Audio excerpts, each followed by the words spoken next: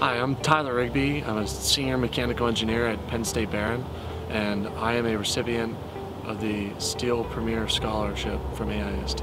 Hi, my name is Rich Camisa. I am studying mathematics and chemistry at Mercyhurst University in Erie, Pennsylvania. I was one of the 2016 AIST Steel Internship Scholarship recipients, and I completed my internship at AK Steel's Research and Innovation Center in Middletown, Ohio. I first heard about AIST a number of years ago. It was actually back in high school.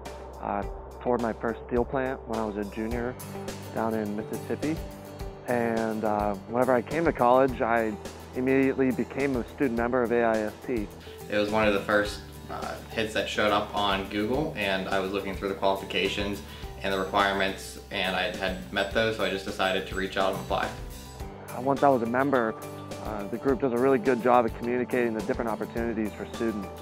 My internship helped define my future in the steel industry by helping me reach out, make different connections, have different experiences on my resume. It's definitely going to be a really good insight into what I want to do in the upcoming years, and I'm surely going to pursue it. It really stands out from a graduate that's going to be coming out with industry experience as compared to one that is trying to get his feet wet right after graduation. I wasn't actually sitting behind a desk all the time. I got to get out, work in a steel mill, work with a team of people for all kinds of aspects of the job. One thing that I really enjoyed that I got to do at Nucor Yamato was get my own responsibility on different projects.